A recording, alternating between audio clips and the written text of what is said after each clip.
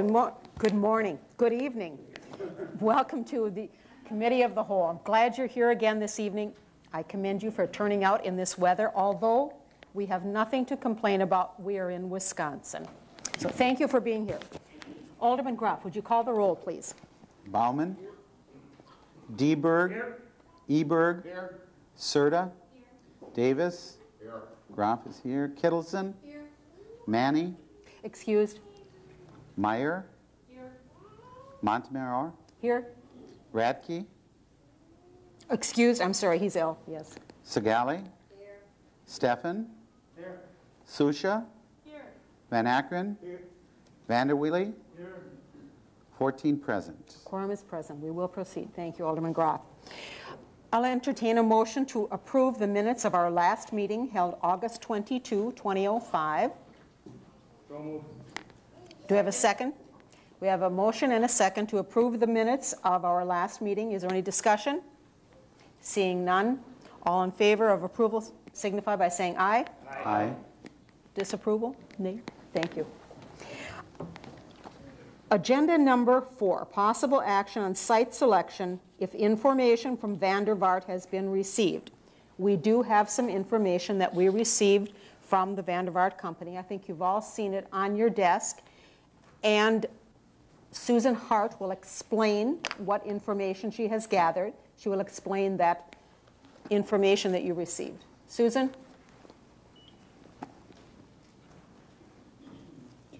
Have her turned on? I have her turned on, yes. Hi.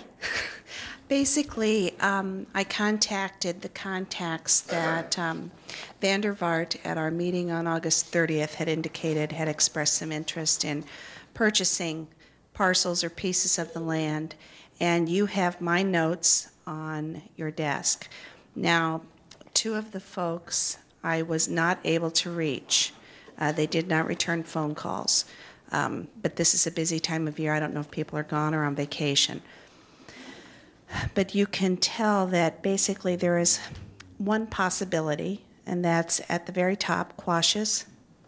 They need to expand. Oh, thank you, Marge. They need to expand their business. They said that they're getting so much requests for extra rental equipment that they can't house it all. So they have not discussed a price, though, with Vandervaart, because Vandervaart had indicated they did not want to parcel out the land, but they were the most interested. Joseph Schmidt & Sons is not interested. Tom Schaefer is a developer out of Milwaukee, still waiting on a return phone call. Progressive Beginnings, waiting on a return phone call. Northland Plastics, they are not interested in the price that was quoted by Vandervaart, but they would be interested in the price if it wasn't at the industrial park price of $22,000 an acre. Automation Products, both Mary Rager and I have tried to reach them, and I don't even know if they're still an open business. The phone just rings and rings and rings, no answering machine, no pickup at all. Concord Development indicated that they had just briefly talked in passing about the idea of perhaps a residential area in that in the Vandervaart site. Great Lakes Training and Development is not interested. At one point, they had talked about building some low-income housing at that spot, but decided not to do that. And then Quash's Construction, they were at one point interested, but the gentleman I talked with, Mr. Rahane, indicated that they were initially quoted $60,000 an acre, but over the weekend it went up to $100,000 an acre, which, you know, took away their interest real fast. And then Koenig Construction, he mentioned they had 3 clients. 2 were RCS that I'd already explained up in Quash's Construction, and the other Northland Plastics that expressed they are no longer interested. The 3rd client, they want to remain anonymous, but indicated that they would be interested perhaps in 4 acres on the south side for a retail type of application. But nothing more had been talked about or discussed. So what types of questions can I answer for you? Susan, when you were speaking with any of these prospective buyers, did they say, please call me back, let me know what's going on? The closest I got to that was cautious equipment rental. Number one, and they... Number one, when he said, you know, yeah, we really might be interested. And he was real specific about what they wanted, the corner of Broadway and Business 42, talked about what they would use it for. So I think that they were really the only interested party. Okay, thank you very much.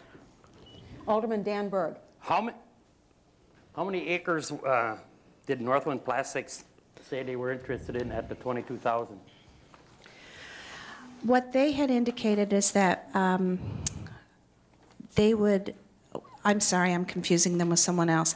They did not indicate how many acres. They just said that before they'd even consider it, it would have to be at the 22,000 an acre, the industrial site price.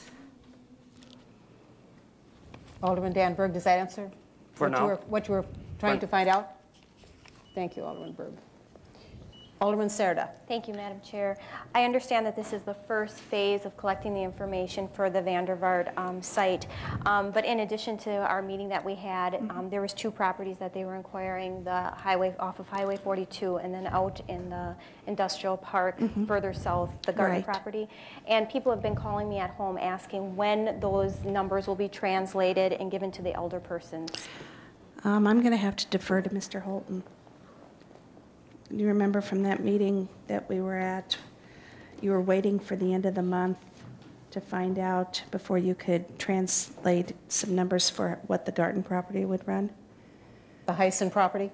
No, not the Heisen, the garden property. You were waiting. Well, they're looking for both. I mean, just in terms of collecting that information. They think I was going to be presenting that. But from the meeting, what I understood is the Heisen property. I remember Mr. Holton saying that perhaps the city would not want to parcel that out because it would diminish the land value. It was in your notes from the meeting that we had. But the garden property, as I recall, because I did those minutes, you were waiting for some information on the Romer property before you could. So do you have that yet? So, Mr. Mayor, I think you have some information for us. Thank you, Madam Chair. When we met, I believe Alderman certainly remembers that they were also going to check with the town of Wilson and the town of Sheboygan to see if there was some restrictions with respect to heavy trucks on certain sections that didn't belong to the city. We haven't heard from them either. With respect to numbers, I think that what we need to do first is to get an appraisal of the Vandervaart site to see what it's actually worth so we can go back and translate the numbers from our end. Our acreage is selling for $22,000 an acre. If they were to agree to a land swap, it would be our $22,000 versus their $100,000 per acre. To me, it's a little outrageous. It may be that if the council is interested in the Vandervaart, that the council consider instead of swap to do an outright purchase. I believe we'd come out ahead in that respect. But we can't get to that point until we know what the land's worth, so we can start comparing both sites and so forth. What I did today also is I requested from engineering office an aerial map that gives me a much better picture, and I did do a tour with Chief Kirk and Deputy Chief Weiss today. We toured the property and got a better look at exactly what people have been talking about. What we haven't quite pinned down is what is that piece of land that Vandervaart actually wants to keep. And that would be my next step to pursue that if we keep moving in that direction. There's still some questions that need to be answered, and I hope to make that contact soon. Thank you, Your Honor. Now, if it seems to me that Mr. Tetic, when he spoke with us, wants to sell us 14 acres at $100,000 an acre. He wants to purchase 14 acres for $22,000 from us. I mean, we can call it swap, but we're going to pay him $100,000. He's going to pay us $22,000 for the land. And the land out at Heisen, I would imagine, would be definitely not $100,000 by any means that he would pay for that. And if we were to sell him the land at Heisen, it seems to me it would work well for him. But of course, being in the town, all the property taxes go to the town, not us. We would simply get the 10,000, 22,000, however much we charge him for however many acres he wants. I think I'm right in all of these numbers. Alderman Serta, did you want to ask another question? Yes, please. Go ahead, please. Thank you, Madam Chair. I contacted Vandervaart today, and forgive us because they were left with the impression that, again, the ball was in our court, but because they were going to be doing their own research on the roads and such. But and all I'm asking is that you present this information to the alderpersons. I was unaware, and I thought I communicated myself thoroughly in the meeting, that I understand, for instance, Mr. Holton is giving his recommendation, but I guess I didn't want him to stop there and decipher and make that his own discretion there. I think that's for us alderpersons, and all I was asking is to get the numbers, the reflection, for us to make that decision. And as far as the 22,000, and maybe Paulette can answer this question, I was under the assumption, and Vandervaart is fully understanding, that it wasn't going to be a fair swap. They never gave that impression, and they realized that there would be some out-of-pocket expenses for the city. But if Paulette could answer, or Tom, the question of why we would maybe sell the acreage more out on Highway 42 versus our industrial park area. That's got to back up a little bit. Vandervaart, I suggested them to check with the towns about what use they could have with their zoning, if it would fit their zoning. So they were doing that also. And I didn't recommend not splitting up the parcel on Heisen. I just said that the value of that property could be diminished if you split it up. Okay. So. Tom Holton, do we as a city have a price per acre for that Heisen property? No. It won't be $100,000 an acre that we can sell it to them? No. More like 22,000 or less? I would guess it'd be in the 20s. It'd be a guess. You'd have to have it appraised, but I guess it'd be in probably low 20s, I would guess. So no matter what swap or sell that we do, we will be paying them $1.3 million, $1.4 million, $1 million, $1 million something. Possibly, yeah. It depends on what appraisal would come in at on their property too down here. Yeah. And if they don't hold to what they said, because he did repeatedly say, it's a firm 100,000. It's a firm 100,000. I heard those words repeatedly from the podium right where you are. Thank you. Alderman Segali. Thank you, Madam Chair. I thought that Mr. T-Tech said that they could negotiate the price at the end of his talk. He was saying, well, you know, somewhere if we're going to be interested, something with the monies could be discussed. So there wasn't a firm $100,000 there anymore. But I think he wants some type of a commitment also, you know, from the city. I mean, let's really sit down and let's talk about this. I mean, if we want something different other than the 100,000, we have to sit down and talk. And I think they were willing to do that. Thank you, Alderman Segali. Alderman Vanderweel. Thank you, Madam Chair. In the meeting with Your Honor and Alderman Serta, were they still firm on the 100,000? Did you get that impression? Per acre? Your Honor. Thank you, Madam Chair.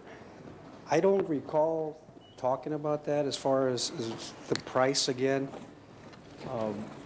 The one thing they were firm on was that if there was any contamination, if any was found at any point in time, they would not cover any of the costs. I don't recall. Do you recall, Alderman? Okay. Okay. Alderman Serta. Alderman Serta. Thank you, Madam Chair.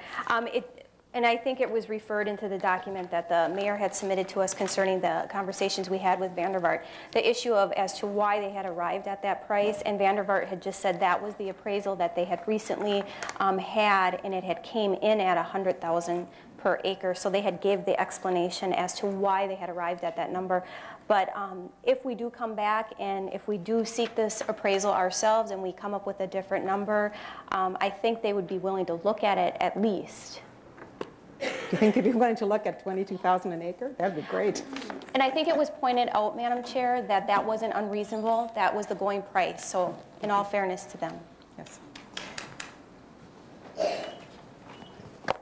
Anything further about the Vandervaart information? Alderman Steffen. Thank you, Madam Chair. I guess just a question for the mayor. He mentioned that we would, at least his concept was moving forward was working on appraisal. Is that something that we would do in-house, or would we have to have someone else do it? Your Honor. There we go. Thank you. We'd have to contract it out. We'd have to get somebody to do a realtor to do an appraisal, commercial.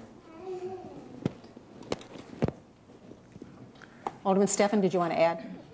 No, I guess at this time I'd make a motion that I know I had my house appraised, it was a few $100s, so it's not going to break us or anything to get an appraisal done on the Vanderbilt property. Second. We have a motion and a second to seek out an appraisal. Do we have any further discussion? That has to be recommended to council. Council will have to approve that. Yes, that recommendation has to go to council. We can. I understand, correct. Right. Any further discussion about recommending that to council? We'll take a vote. All those in favor of recommending, asking for an appraisal to council, signifying by saying aye. Aye. Opposed? Aye. Aye.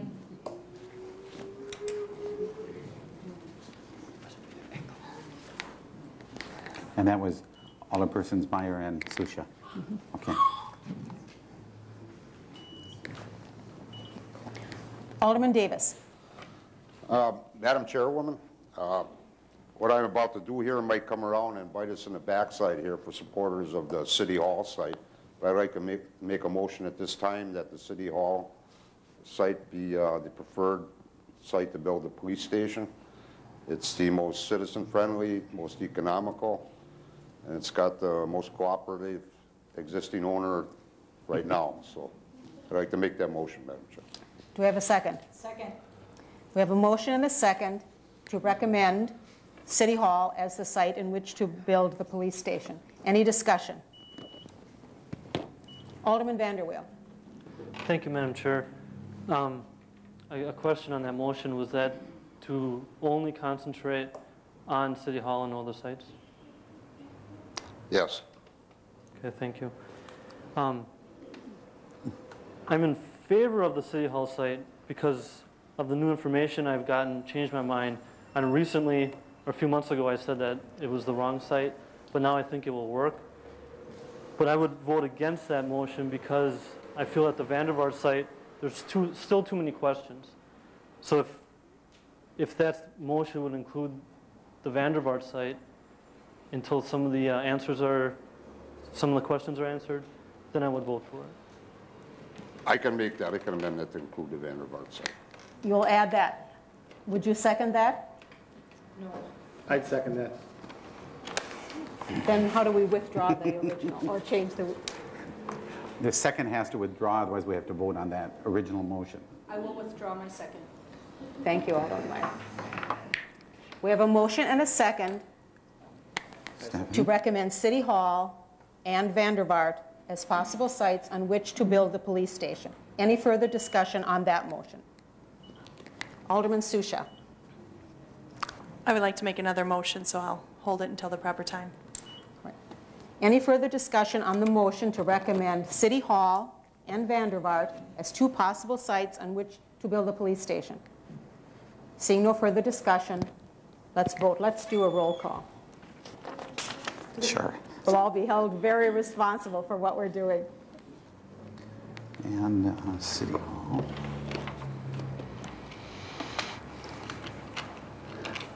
Okay. An aye vote would be to Two sites. those two sites. Bauman? Deberg? Aye. Eberg? No.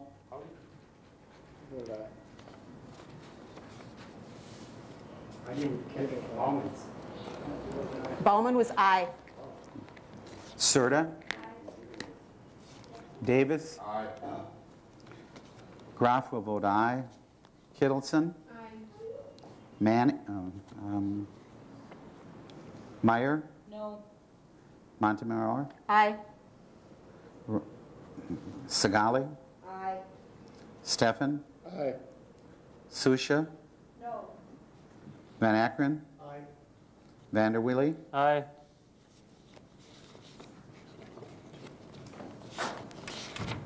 Eleven ayes, 3 noes.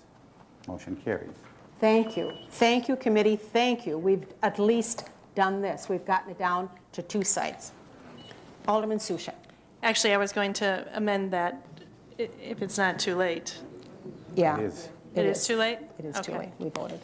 Okay, thank you. But if she cares to, she can make a motion. Do you want to make another motion of some sort?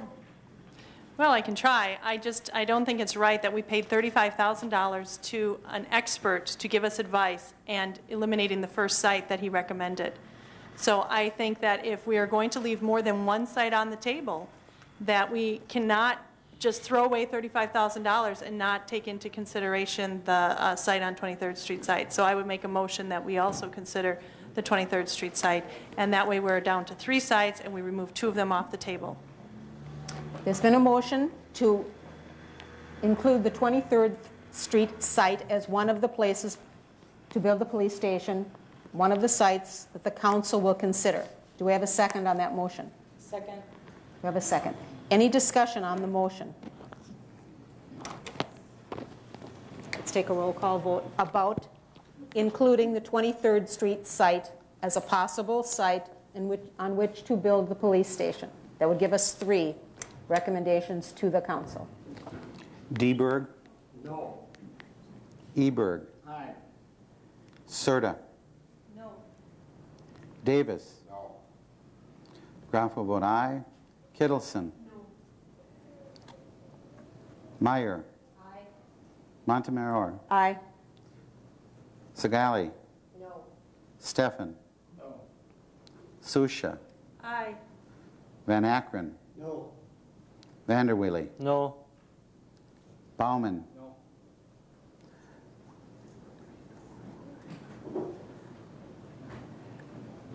Five to 9, motion fails. We have 2 sites. Now it's up to the council, which is us. We'll get this written up and it'll be presented at the next council meeting. Yes, If I Alderman may, Graf. I believe we have to also vote on eliminating the other 2 sites, or was that included in the first motion? Oh, no, it wasn't? Okay, so we need a... Alderman Davis, was that included on your original motion to eliminate the other sites? I intended and I assumed it, but apparently not. Okay. Alderman Danberg. Okay, Madam Chair, then I move that all the remaining sites be removed from competition, so that will leave Vandevart and the police and the site right now on 9th and Center. Second. Any further discussion on that motion? Let's vote. I think we can signify by saying aye. All those in favor of removing all the other sites from consideration signify by saying aye. Aye. Opposed? Aye. Aye. Motion carries. Thank you, Alderman Danberg. Excuse me, Madam, who made the second on that motion?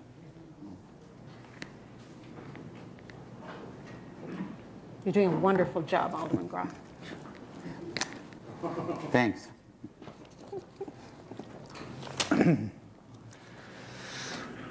Agenda item number 5. Submitting a petition from members of the Sheboygan County Taxpayers Alliance consisting of 1,191 signatures from the citizens of Sheboygan requesting an advisory referendum regarding the $17 million to be used for paying the cost of acquiring land and constructing and equipping a new police facility. The 125 pages of signatures are available for viewing in the city clerk's office. I would entertain a motion to file because the council has already made an action on this. So moved. Second. Any further discussion on this RO? All those in favor of filing signify by saying aye. Aye. Opposed? Thank you.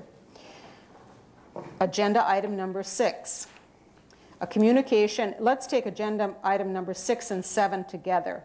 They're both communications from Mary Zarafanetis. And I've called everybody on our agenda. Everybody has gotten a call from me, every single person. And Mary told me that she wouldn't be here. And she knows that we're simply probably going to file her communications. We've read them. We understand them. We thank her for communicating with us. I'd entertain a motion to file. Any further discussion? Just a minute.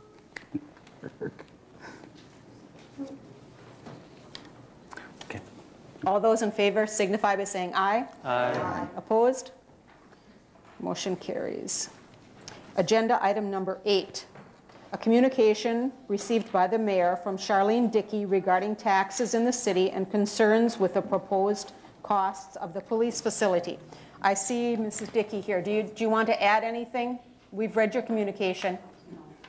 Thank you. I'll entertain a motion to file. So moved. Second? Second. Any discussion? All in favor signify by saying aye. Aye. Opposed?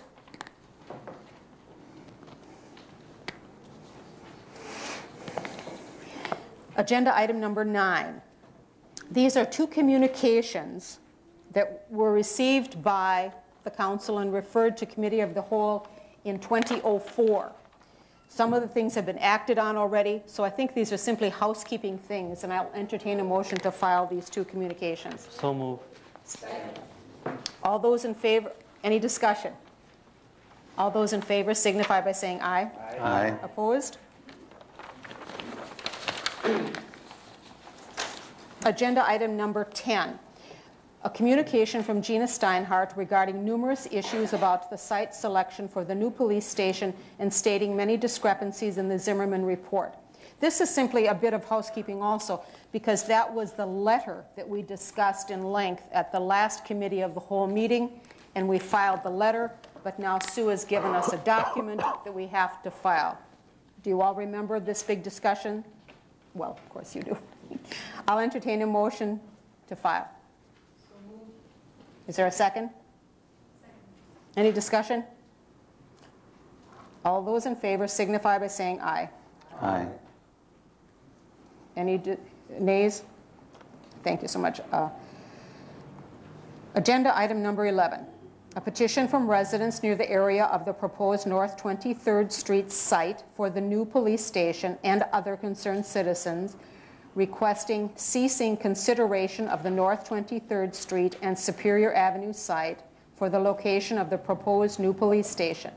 They are opposed to this site as it would be an interruption of residential life in the surrounding blocks, bringing an increase in traffic and noise. The possibility of adding traffic lights would devalue the neighborhood and curtail pedestrian activity. I think we've taken care of that. Alderman Danberg. Madam Chair, thank you. I'm seeing that the 23rd Street site has been taken care of now. I make a motion that we accept and file this communication. Makes perfectly good sense. Any further discussion? Your Honor.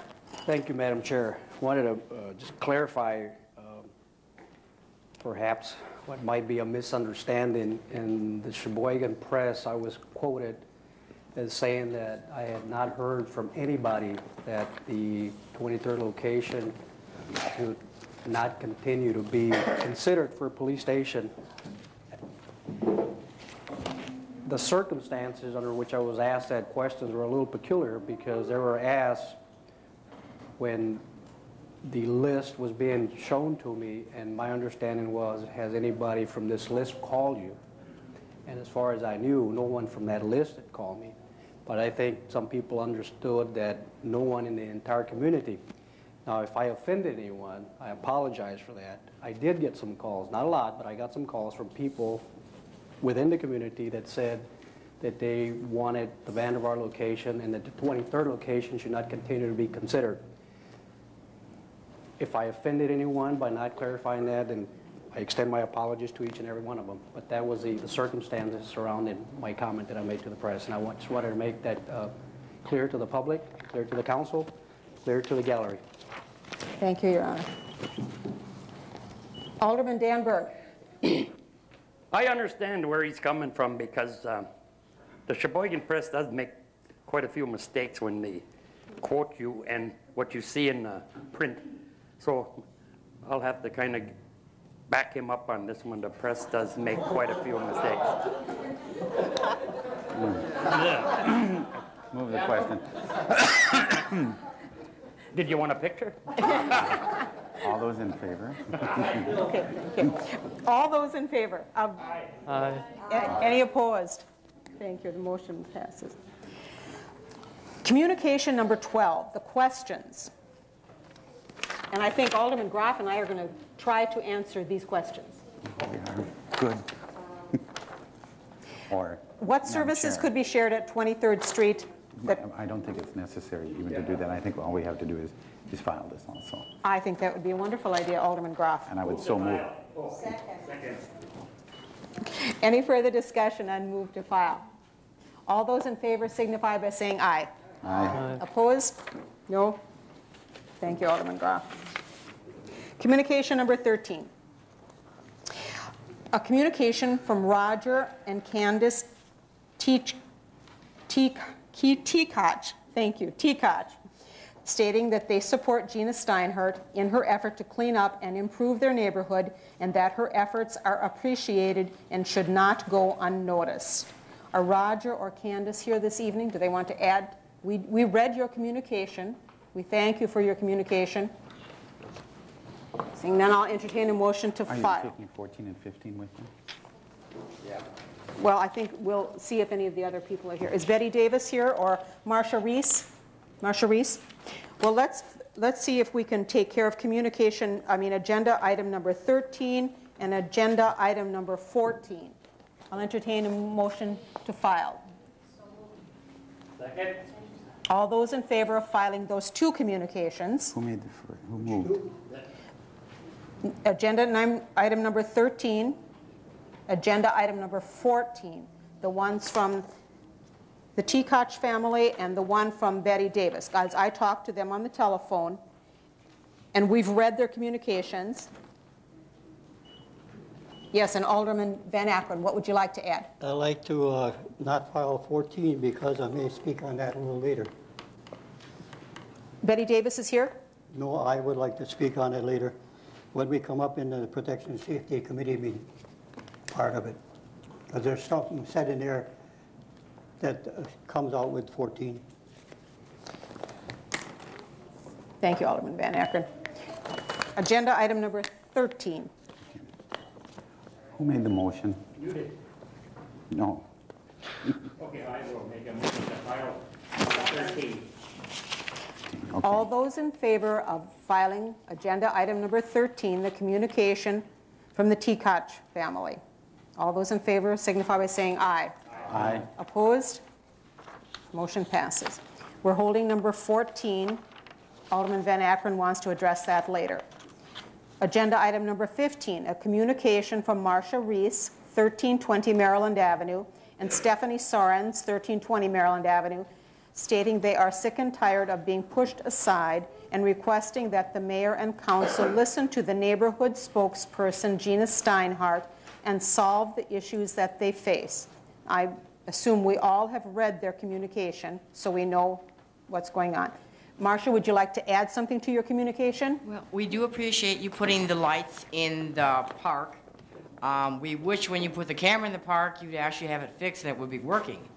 It's kind of a joke in the neighborhood that the older kids know that, and they kind of dance and they get a little out of control, some of the gangs there, because they just know it's not working. We have issues with trucks constantly going down there. We had a rather good time last year. One day our street was two-way. The next way it was one-way going west. The next day I went outside and they said, I said, what are you doing? I said, we're making it one-way going east today. So we never know which one way we're going to be. And on both sides of 14th Street it says, no trucks. Well, the trucks are zooming by, and we have a stop sign on 13th and Maryland. They just kind of use it like a slow down. They just go right through it. We have gone out as neighbors and, hailed the truck drivers and said, you can't come down here. It's a one-way. They keep insisting they're getting their information from the dispatchers on where to go. That's the only route they're giving. But the route they're giving, it takes them 5 times to turn around to back their truck in.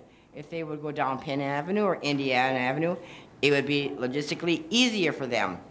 A couple times we've seen them slamming on the brakes. We've got about 30 kids in the neighborhood that the ball goes out, but the trucks, they just don't stop there, and they keep coming down, and it's posted and posted.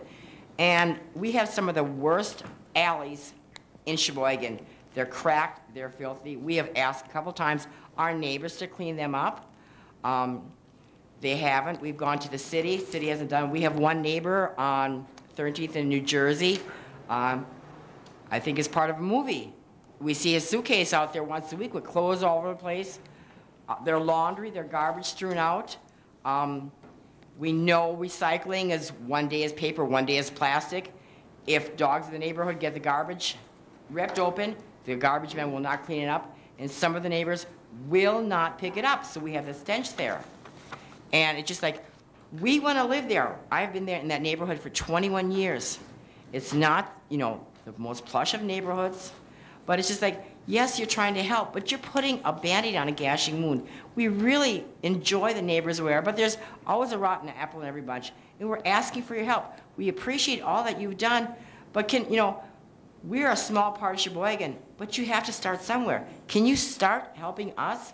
And you know, we can set an example. I mean, we have friends and family all over Sheboygan, and you know, we want to say, yes, the city was here for us. We don't want to say, yeah, we wrote letters, we did this and we did this, and you didn't do nothing. We take pride in our city. We take pride in our government, and we want to back you up, but we're asking you to back us up. We sent Gina Steinhardt as our spokesperson, and she's been shut down. When you shut her down, you're shutting us down, and that's not fair. We give you a chance. We vote you in, so please help us. We need to work with each other. We thank you again for everything you've done for us, and we ask you, please, check us out. Come visit us. Talk to us. You know, a lot of times about the park issue and everything else, you talk to people in Black River. We live right there. Come talk to us. Not once did anybody come in my neighborhood and talk about any of the problems. But you read in the paper, people from Black River, oh, save the park, do this, do that. The neighborhood's not bad. Well, honey, come live there. We do live there, and we do love it, but there are problems. And before it gets out of control, we ask for your help. And that's all I have to say. Thank you. Thank you, Marcia. Thank you. Yes, Alderman Grau. Marcia, your address is 1320 Maryland Avenue? Yes. Okay, thank you. My address is 829 South 13th, Maryland. I'm right at the corner of 13th and Maryland. The very last house before Rockline. My name is Mary Huerta. I'm the homeowner. And again, I want to thank Gina for all her hard work. She's representing all of the neighbors. And the truck issue, I've stopped the trucks myself, and they tell me that they... Yep. Thank you very much for your support of Gina. That is very commendable for you to do that. But I don't have you on the agenda. But come to the podium, say a couple of words, but then we're going to continue. Because we heard about the...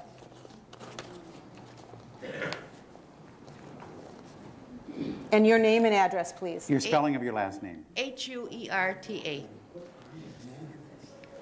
My address is 829 South 13th.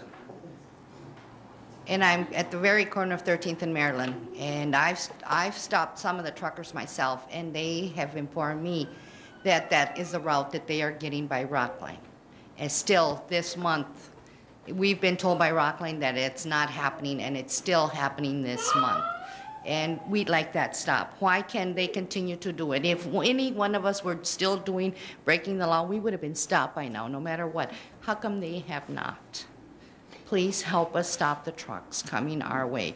Or I have discussed it with Gina, and I would like to discuss it with the other homeowners, that our foundations are cracking, and perhaps we should discuss this with an attorney and see what we can get done, if anything. Thank you for your comments. Thank you. Tom Holton, did you want to say something about the cameras? Somehow we'll have to find out if that's accurate, that the cameras are on or off. Susan Hart, do you have some information about the camera?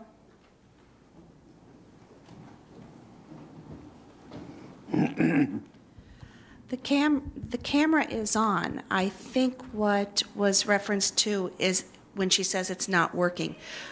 We do not have video surveillance as far as a tape recorder recording it.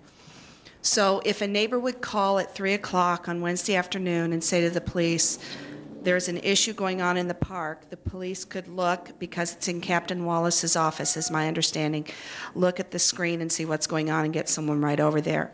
If someone calls and says yesterday at 3 o'clock, there is no videotape that has recorded what happened yesterday at 3 o'clock. Okay. Thank you for that information, Susan Hart. So when it comes to the trucks going down that street, they're disobeying the signs, it seems to me. That's all I want to say. The alley, Tom Holton, I was under the impression that the citizens on alleys care for the alleys, not the community, not the city of Sheboygan. Am I right or am I wrong? Well, we'll go in and maintain. If it's a concrete alley, we'll go in there, we'll throw some asphalt, just do real minor patching. Otherwise, if we have to go into a reconstruct, it's assessed back. But we were in the area out there. We did some patching. We'll check that other alley. Okay. I thought they were addressed. Thank you, Tom Holton. I see Chief Kirk has something to tell us. Thank you, Madam Chair. I just wish to add a little bit about the camera. The mayor did request the camera to be placed in that park, and certainly that's the reason the camera is there. Susan Hart is correct. In fact, before I came up to this meeting, I was watching the park, and there were some people playing basketball in that park, and I made comment of it. And basketball games are probably a regular occurrence there now, I understand. We do monitor that camera in that park. It is working, yes it is. Several of these issues that Gina has brought up and this neighborhood has brought up over the years, we've dealt with these issues now several years. I think we made some great progress there. I think we will continue. I would welcome Gina to still contact us and speak of her concerns, and we will deal with them as we have in the past. As far as the other issues, I think there's a number of different issues in that entire neighborhood, which I think we've addressed. We've tried to deal with different departments, and I think we've come a long way. Is there some needed work? Sure. I just spoke with Officer Winter, and he brought up an idea as to what sort of barricades we could place up there so the semis would not or could not make some of those turns. As far as the Rock Line people, I remember sitting in on meetings with Rock Line. Sergeant Tarkowski dealt with Rock Line on a number of occasions to get this information down and have the semi operators be knowledgeable of that information. So where the problem is or where the weaknesses are occurring, perhaps they need to be dealt with once again. So I just wish to bring some of these points up. Thank you, Chief. Thank you. Alderman Vanderweel. Thank you, Madam Chair. This question was for Chief Kirk.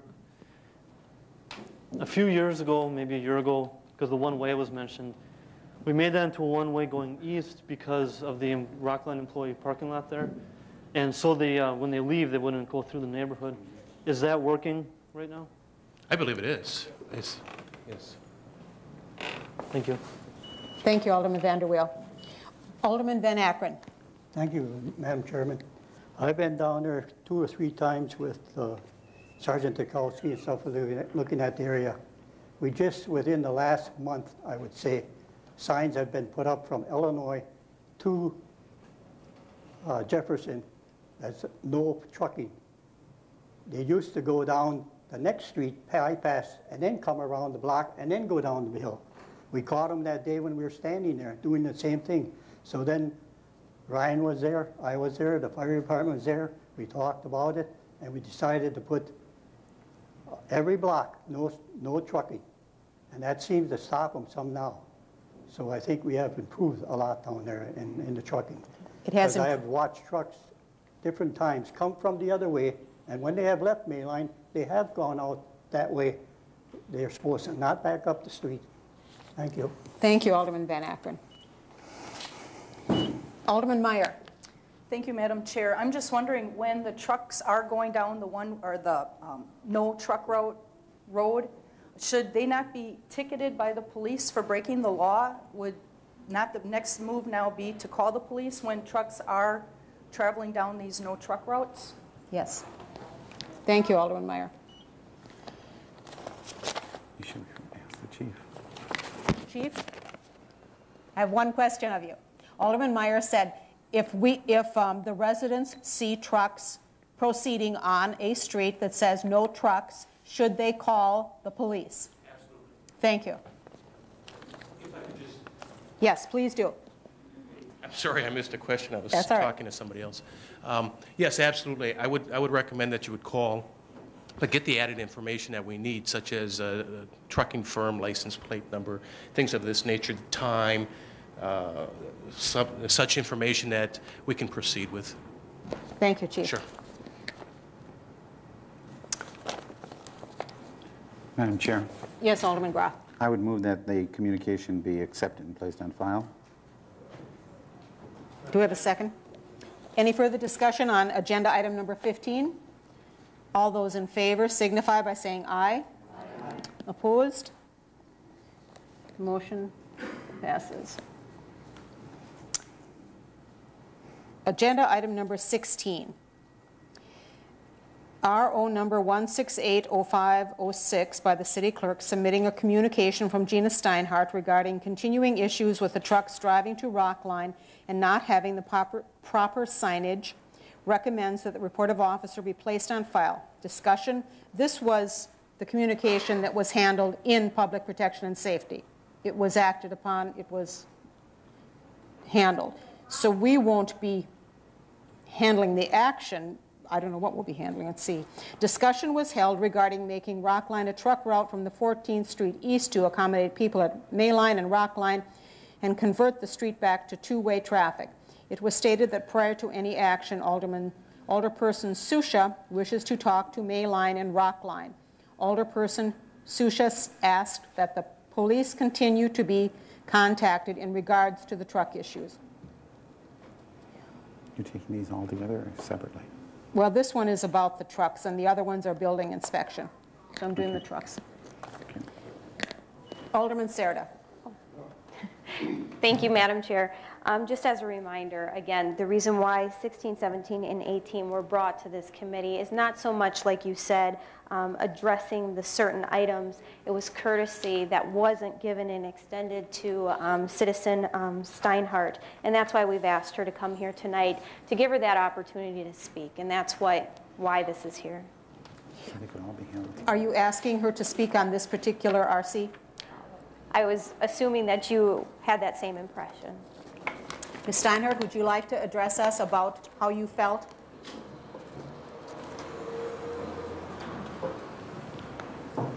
Will this will cover the three agenda items, because you're going to speak about how you felt about the agenda items at the time on which they were acted. I guess so. Okay, all right. Please proceed. I have a couple other letters from other neighbors as well to submit. I realize that they're a little late. They're just basically saying the same thing that these neighbors have said, that they don't want things to change, to go back to the way they used to be. It is getting better. All we wanted was that Rockline be told to inform the dispatcher to let them know so they wouldn't keep coming down, because as Marcia said, as Mary said, these truck drivers are still getting the directions. Even last Friday, even today, we've seen them. So, you know, there's still some kind of miscommunication or something that, you know, is occurring either between Rockline or, I don't know, somewhere's in there that, you know, the trucks are still coming down our roads. And, you know, yes, we have called the police, and yes, the neighbors are coming out and trying to address the drivers and stuff. It's just that they can't.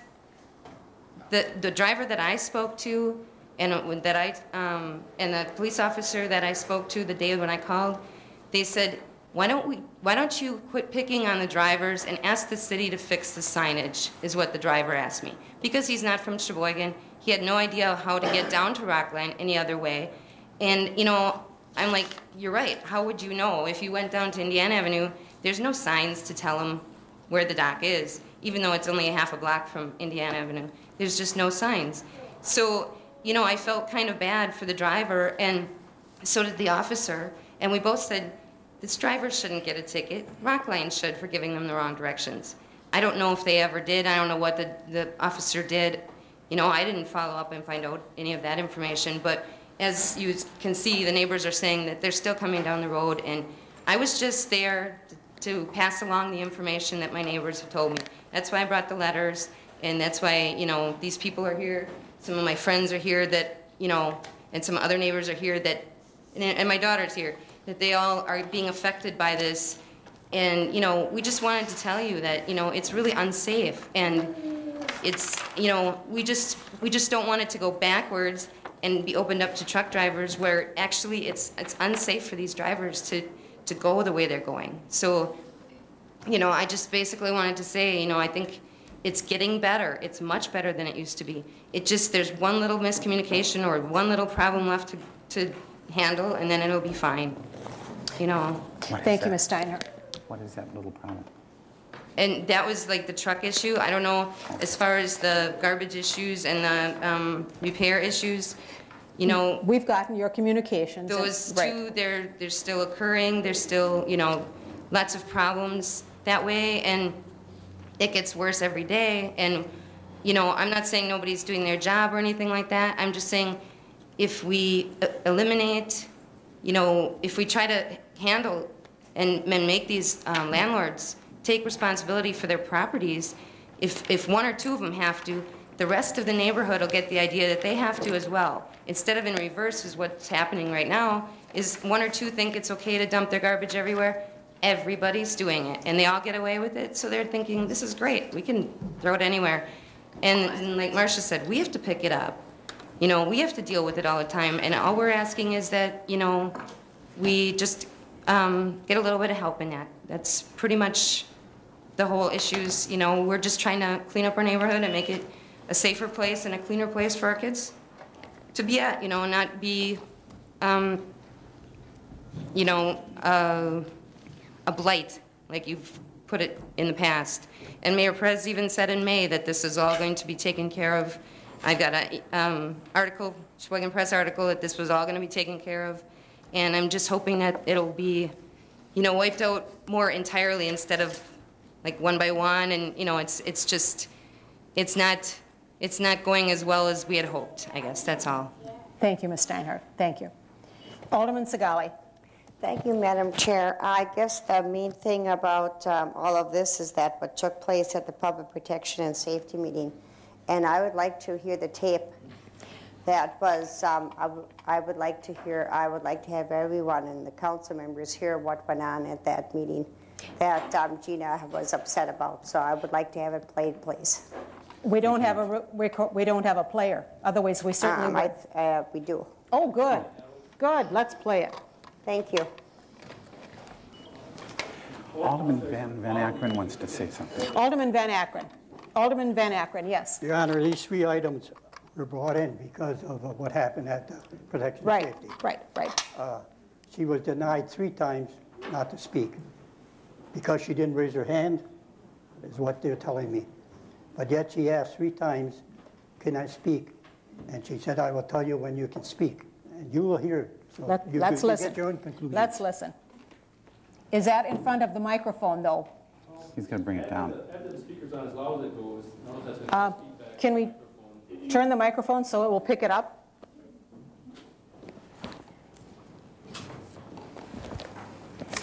Do you have the tape?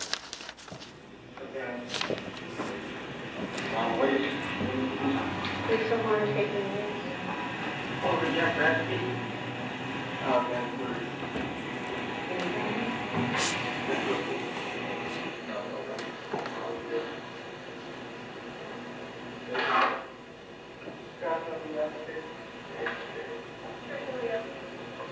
Thank you. I'd like to welcome all of you to this meeting.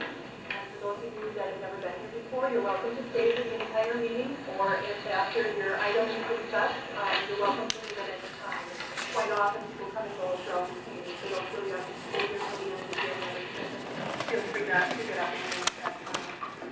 and I'll entertain a motion to approve the minutes from the previous meeting. I'll move. Second. All in favor, say aye. Aye. Chair votes aye. Motion carries. And I'd also like to entertain a motion to amend the minutes from the July 20th meeting. In the final paragraph, I'd like to have a motion to add motion carried all ayes. So moved. Then moved and seconded to amend the meeting minute notes on July 20th. All in favor, say aye. Aye. Chair votes aye. All opposed, motion passes. Okay, this brings us to the first. Why don't we take item number 1 and 2 on the agenda. The first one's RO number 2280506 from Gina Steinhardt regarding houses in desperate need of repairs such as windows missing, a roof that has fallen down, etc. and that the owners of the property were to take care of the problem in the spring of this year, and nothing has been done. And item number 2, RO number 2290506 from Gina Steinhardt, regarding the ongoing issue with garbage being allowed to pile up in backyards, on porches, stuck between garages in her neighborhood. Perhaps one of you two gentlemen, could you tell us a little bit about the missing windows and the roof problems that you saw upon your building inspection? As far as I'm concerned, I don't know, we don't have an address for that. Dean, have you been called on that? That was, I just heard offhand, I'm thinking 13, 20, 21 maybe. Yes, I did find a broken window. If I remember right, it was on the west side of the house. It also had garbage in the backyard, a camper boat in the backyard. We did get all that cleaned up. I have to admit, I didn't get back to see if the window was repaired or not. It was like a storm window in the house, and it was fall, I believe, of the year, of last year. As far as I know, it is repaired now. But I did work on getting the garbage out of the yard, which I did. And then the boat and camper, we finally just got removed this week after really clamping down on the guy. We had the spring of the year, it was too soft to get it out. He had an excuse for that.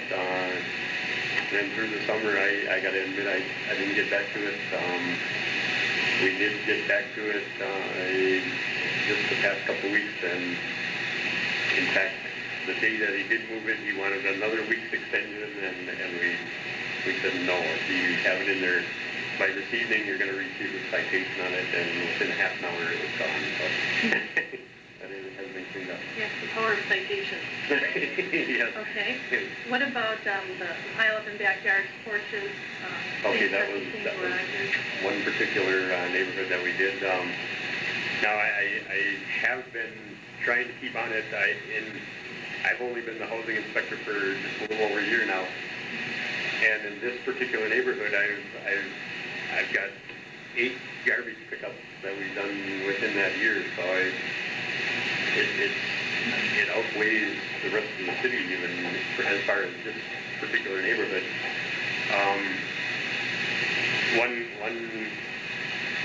One neighbor in that neighborhood, in fact, right across the street from Gina's house. We did pick up washers, dryers, refrigerators out of the backyard. I've been keeping an eye. In fact, I've been at that particular residence 3 times within the year. So I'm trying to keep a hold of it. And the owner receives the bill from the city every time That's correct. Yeah, the owner never responds to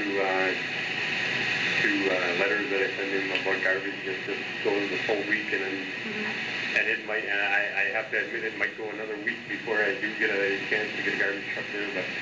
But we do get it picked up usually. Well, it's a big city to take care of. I'm sure it takes time. And what I think is, as far as building inspection, we've gotten so many calls on that area, and one broken window does not constitute a nuisance. We have to deal with nuisance issues. A broken window is certainly it should be repaired, but we deal with nuisance backyard, cars parked in backyards, garbage on porches, and everything like that.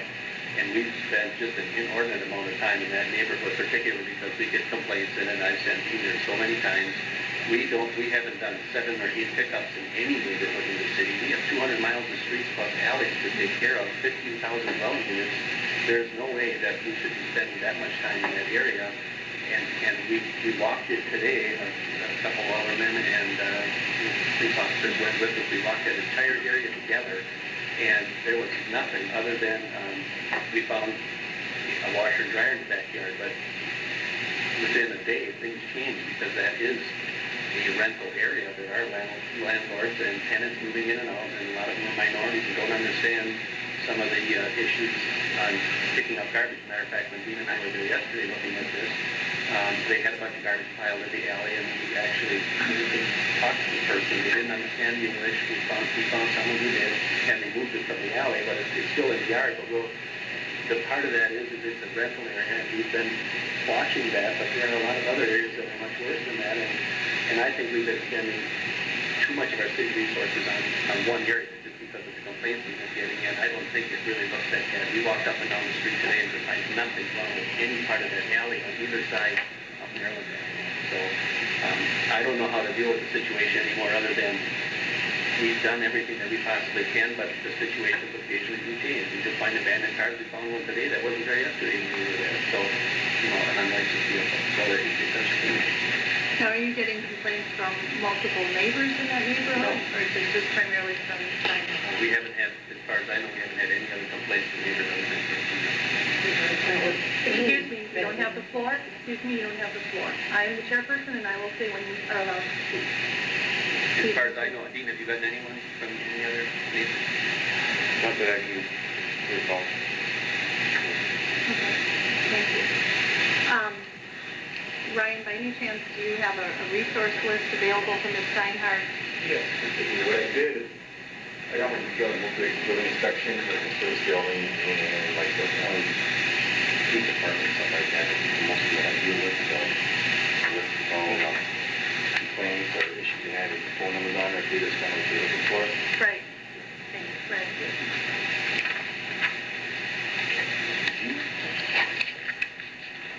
Thank you.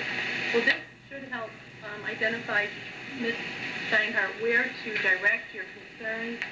Rather than send an email out to everybody under the sun and all the older people and all the city employees, if you could please be more specific to the particular department. It sounds like we are spending thousands, if not tens of thousands of dollars of taxpayers' money on your complaints. And if there is something worthy of investigation, that's what we need to hear about. But if these aldermen and these city employees are walking the streets and they find nothing wrong, we can't continue to allocate resources towards this. Responsive government does not mean personal government. So I would ask in the future that you generate your concerns to the numbers on this list. If there is an employee that is not cooperative, if something does not get done in a timely fashion, it's not going to happen overnight. You need to give them a couple weeks, sometimes a couple months to accomplish it. Then I would like you to notify me of a particular employee that isn't cooperating, because that's where we can come in and help. Other than that, I'll entertain a motion in regards to item number 1 and 2. Excuse me, we're taking a motion. I make a motion to file. Second. Okay. Excuse me, the written word is more powerful than the oral word. We have seen so many letters and documents from you that we're comfortable that we know where you stand on this issue. Excuse me, you don't have the floor to speak. You are welcome to attend the meeting. We have a motion and a second. All in favor to file these? Aye. Aye. Chair votes aye. Motion carries. Item number 3, RO number 1680506 from Gina Steinhardt regarding continuing issues with trucks driving to Rockline and not having the proper signage. Is there a motion on the floor? Madam Chairman, if I may, we will get some phone calls about this very issue, and I would like to ask Ryan Sadler if I could please, or Sergeant Tarkowski, one of these fine gentlemen, these trucks coming in more or less, that was promised for the May line, not Rockline. And the trucks coming in the May line have to negotiate a series of corners that are very narrow down there in that district to get these trucks up 11, back behind Rockline and over to May line south dock. I believe that's how they get in. Is that how that works? I think that's the May line. Off of Maryland Avenue. From the east onto what is New Jersey Avenue, then on the north 12th Street, we made arrangements with the Okay. We removed a certain amount of parking on that one block stretch of New Jersey Avenue. We have to get some lights. The reason I asked part of it is because I did a little checking around. I went to Rockline, I talked to the gentleman in the shipping department, shipping and receiving department. He said the biggest problem that they have, and they're trying to work around it, and I brought this to Ryan's attention last week or the week before, is if you go to mapquest.com, it puts you right down Maryland Avenue from either direction, coming south or north. It doesn't matter which way, it puts you right down Maryland Avenue. Is Maryland Avenue large enough to handle truck traffic? Right. And then we also have a situation up there, we have two one-way streets going in opposite directions from each other off a major thoroughfare.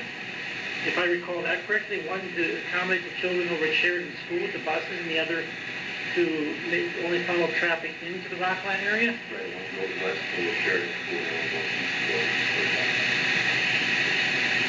I would actually make a motion. We actually make Maryland a truck route from 14th Street East to accommodate people at Maryland and Rockline so that we don't look business unfriendly. And convert the street back into two-way traffic. Is there a second for discussion? Can we act on something like that? This has to be documented. Well, let me first ask, is there anyone here from Mayline or Rockline? Okay. I understand where your motion is coming from, but what I'd like to do is talk again, Rockline and Mayline. And may I add that they are getting extremely frustrated with the number of phone calls that they are receiving from city employees, because I too followed up with both companies. And when I spoke with Rockline this week, they informed me that 95% of the trucks that were on the list provided by Ms. Steinhardt actually were going to Mayline. So when I called Mayline to ask on what directions they're giving, the operator who answered the phone told me she routes them right down Maryland Avenue. So then I spoke with another employee who wanted to discuss further what they're doing with routing their trucks. But one thing that everybody is in agreement with, no matter who is giving the direction, right now, as it stands today, Maryland Avenue is not a truck route. And the only people that have power to stop the trucks from going down there would be the police. They can issue citations, and then the message will get out loud and clear that at this point in time, you can't go down that street. You can't cite Rockline, you can't cite MapQuest. You know, it's like if somebody gives me the directions to go down 7th Street the wrong way, and I get to 7th Street and I realize it's a one-way street, I'm not going to turn down it. And if I do, I deserve the ticket because I'm breaking the law going down the wrong way. So I would ask that the police continue to be contacted in regards to the trucks if they're going down there. And right now, I think the first, did you take a motion on this file? Or was it Jeff's motion? I'm wondering if we'd be able to hold this until we have a chance to talk to Rockline and Mayline to see if that's truly what they want. I think it's a viable solution to the situation. I'll take the motion to hold. Okay. All in favor of holding that motion, state aye. Aye. Aye. Okay, motion carries. Now, in regards to this particular document, is there a motion to file? I move. Second. Okay, so moved and seconded to file this document. All in favor, state aye. Aye. All opposed? Mr. Quinn? Well, I just have one question about the Maryland Avenue. Is it graded to handle trucks? As in, like, is it, you know, because there's different grades of concrete for different weights, and trucks with a heavier load for the concrete. Not that we're all of a sudden sending them down there, we got to replace the street right away. It's fine. It is a concrete-based course, and probably 3 or 4 should have all the Okay, thank you. There you go. Open your eyes. You don't need your sunglasses. You can put them away. Okay, we've got a motion and a second to file item number 3. All in favor, state aye. Aye. Chair votes aye. Opposed, motion carries. Okay. Well, thank you for undoing everything we've been doing that year and a half. Item number I'm sure Sergeant has 4. Item number 4, application number 500506 from Constance Sigelbauer regarding safety issues. Alderman Van Akkeren. Thank you, Honor. You see on that speaking there that she is asked to speak 3 times. She didn't raise her hands at what they're saying, but yet the chairman of that committee did not ever tell her to raise her hand. And also, the first time she wanted to speak, she was going to give her the address of the house they were looking for, which neither one of the 2 inspectors could find.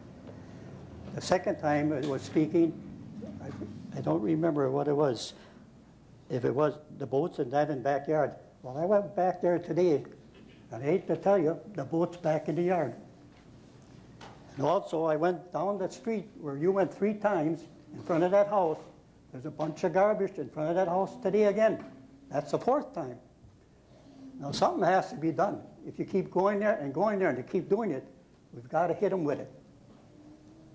We can't just keep saying, well, we're not going to go back, we don't have time. She was denied to speak 3 times at this meeting. I know that the chairman has the right to do that, but then don't tell me we got open government and the citizens got back into the city hall, because I don't believe it. Thank you, Alderman Van Akkeren. Any further discussion on this? Alderman Graf. For the record, could I have your name? Glenn Fisher. I'm sorry? Glenn Fisher, FASDHER.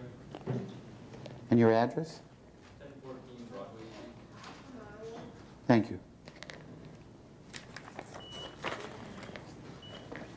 Alderman Susha. Thank you, Madam Chairperson. Since I was the chairperson of that committee, I just wanted to just share a little bit about what transpired there. I know that the tape was very fuzzy and probably difficult for many to hear. As far as the setup of the room, if you know where the third floor conference room was, the committee is set up up at the front of up where the comfortable chairs are, up at the front of the room. And the rest of the building inspectors, the police that attend, they all sit at the table with the committee. And along the sides of the room, you have the chairs where the public is usually welcome to sit. And I received a complaint when I was on maternity leave. I received several complaints from older people and the general public who had been attending the public protection and safety meetings. They complained that Ms. Steinhardt was allowed to sit at the table as if she were a committee member. And I also received complaints that she was constantly interrupting and not raising her hand and contributing to every aspect that was on the agenda, as if she was a committee member. So when she started interrupting the meeting, after her second interruption, I did make it clear. I said, excuse me, you do not have the floor. Shortly after that, she was told again, excuse me, you do not have the floor. When you look at Robert's Rules of Order, I took 2 quotes out of Robert's Rules. The first quote is, once a member has been recognized, he has been granted the floor, and another member may not interrupt him. And another section of Robert's Rules says that no other member may interrupt or call out remarks without being out of order. The presiding officer should remind such a member that the floor has been assigned and request that his remarks be held. Well, after somebody interrupts the meeting that I'm running 5 times, because there were 5 interruptions by Ms. Steinhardt, not always picked up on the tape because the microphone was up by the committee up near the front of the table, and she was sitting perhaps 8 feet away in the side chairs over by the windows. And of course, that was after Alderperson Radke had asked her at this particular meeting to move to the side chairs. So after somebody interrupted the meeting 5 times, no, she was not granted the floor to speak. If you heard on the tape, after they were done talking about the trucks, Mr. Kunert rose his hand. He was called on. He asked a question about whether the street was graded properly. And is it my mistake for not telling her to raise her hand?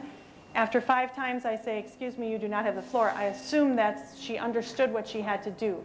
And if I made the mistake of not clearly stating you must raise your hand rather than you don't have the floor, then that's my fault. But she comes to these meetings, she knows when it's appropriate to talk. I don't hear her shouting out inappropriate comments at inappropriate times. So those were some of the comments I wanted to make. In regards to the truck issue, I know that she also typed up a letter right after this meeting saying that I've never responded to any of her emails or messages and I've ignored her. And that's not true. And you can easily check her computer, my computer. I've written to her several times encouraging her every time a truck goes down her street that's not supposed to be there, she needs to call the police. And if she's the spokesperson for the community, I certainly hope she's funneling this information back to the people in the neighborhood, because that would be the responsibility if she is their spokesperson. Because it's imperative. The Public Protection and Safety Committee cannot issue citations. The building inspectors, they can't do it. It's only the police. They need to call the police every time a truck goes by, provide the correct information, the type of trucks, license plate, etc., and then the police will come and do the citation. I would encourage the citizens to stop flagging down trucks, because I'm concerned that you might actually get hit by one of these trucks, and that would be the worst thing that could possibly happen. So after sending several emails back and forth, she did respond, as she did tonight, by saying that she still feels that it should be the businesses that receive the citation. Well, that's not how the law works. If I'm driving the truck and I'm going down the wrong way, I deserve the citation. You cannot give a citation to the person who may or may not have given me the directions on which way to go. So I want to make that real clear right now, that it needs to be reported to the police department. And one of the concerns that I have, and I expressed it again in the tape as you heard, is that when she sends out these emails, it's not just going to me and it's not just going to the police officers. It's going to Public Works, it's going to the building inspectors. There are usually 10 to 30 people on each email that goes out. And many of us do follow up. And what's happening with some of the businesses down there, I kept hearing, you know, Rockline, Rockline, Rockline, and everything that was said here tonight. The majority of the trucks that are going down that street are going to Mayline. And what's happening is the last time I spoke with Mayline and Rockline, they are getting extremely frustrated because I'm not the only person calling. There are other older people calling and following up on the same situations. Then you've got building inspection calling, you've got the police department, you've got Public Works. We're all calling these businesses when ultimately these businesses are not driving the trucks. The last time I spoke to the operator at Mayline, I said, who gives your directions? And she said, I do. I said, how do you route the trucks? She said, straight down Maryland. I said, that's not a truck route. And she said she wasn't aware of that, and she promised to stop routing trucks straight down Maryland. So I think that's going to solve the majority of the problems, because if they're Mayline trucks and the operator's giving the directions, she now knows she can't route them that way. And then we also spoke with some other people within that company. So I'm really concerned with the number of people that are being contacted on these emails. She has sent probably close to 100 emails, if not more, since the first of the year.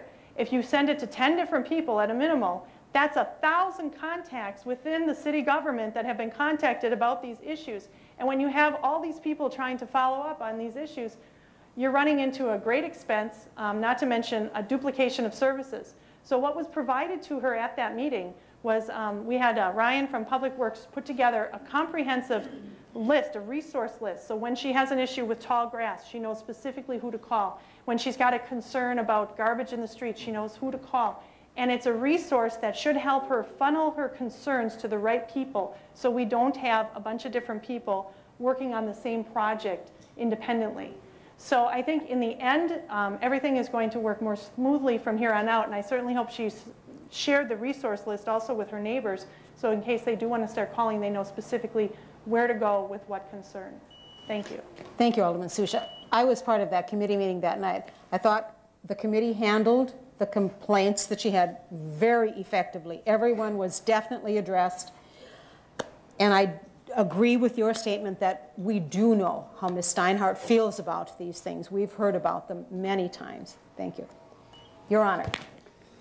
Thank you, Madam Chair. I'm a little concerned about the term open government being thrown around. So I wanted to make 3 points from what I gather from the tape. One is that there's a concern that there's a lot of garbage and it keeps repeating itself. I believe tonight we've talked about that. There's been a lot of progress done. Keep in mind, our city inspectors have the entire city to cover, not just one neighborhood. In my mind, they're understaffed and they're overworked and underpaid. And they have so much work to do. I applaud them for the amount of work they're able to cram in one day. I think they might be putting in the 13 hours a day that I'm putting in. The other issue deals with the trucks, continuously ignoring the no truck allowed signs or whatever those signs are there. I think that issue has been cleared tonight also. All the neighbors have to do is report it to the police. The police should be in a position to issue citations. I agree with Alderman Susha that citizens should not be running in front of trucks, because then we're going to create another problem where there isn't one. The final point that issue that I see extracted from, that I can extract from this tape tonight, is that being chair of a committee is a very important role. A chair has to be able, and we must allow a chair to maintain control. This is not the first time. I've been an alderman for 4 years, and I think some of the aldermen present here have been longer than me, and they recall times when people weren't allowed to talk, especially when people were interrupted. That never became an issue then. I would hope that citizens who are watching tonight are able to learn that if they would like to speak during any committee meetings, and in particular city council meetings, that they need to be recognized first. I did talk to a police officer who was present during the meeting, and he assured me that Alderman Susha, as chair, had handled herself magnificently, had done a great job, and had maintained order. He also informed me that at the end, which we weren't able to listen to because the tape was picked up and taken away a little quickly, that Ms. Steinhardt left and slammed the door so hard that the glass almost broke. And I was told that if that glass had broken, she would have gotten a disorderly conduct citation for that. So what I'm trying to say is that if we come in there with a mindset of being disruptive, we're not going to get anywhere. I think all of us, especially as citizens, need to come in and say, may I speak? There's nothing wrong with doing that. We need to maintain order. Robert Rules of Order is what we follow. The day we stop following that, there's going to be chaos, no order, and we're not going to know which way to go. Thank you. Thank you, Your Honor. Mr. Sasma, I think you have brought that list of information numbers along. Could you pass them out to the council so that everybody in council knows the information that was provided to Ms. Steinhardt? You want to call on Marge? Is there anything further that you would like to add, Mr. Sasma? No, that's just the same list I handed out at the Public Protection and Safety meeting. It's like Alderman Susha said, it's all the way from cutting grass to a rental park to annexations to traffic citations. Thank you. Thank you so much. Alderman Segali. Thank you, Madam Chair. The one thing that bothered me about what Alderman Susha was saying is that I don't feel, as older people, we have any right to tell our constituents who and who they cannot email. If she wants to email the whole city of Sheboygan with her problems, I think they, as citizens and taxpayers, they have the right to do that. And we as aldermen really can't decide for them who and who they cannot email. Yeah, I agree. She can't, certainly she can't be prohibited from, but it would be a very effective suggestion to do it this way. I think this would be more effective. Thank you, Alderman Segali. Alderman Van Akkeren. Your Honor, Madam Chairman, I heard the mayor talking here, and he said he never heard of one. I have heard of one. Used to be set a law and license. It was J&L. Menard refused to let a person speak on an issue one meeting. After that, a week later, that person from the mayor was told that she could speak, and she had to let them speak at that forum. I don't have no quorum of the way she runs it. But when you tell people that they cannot speak, and you tell them to go to a list like this that you're handing out, how many times have they called that list and said, call your alderman?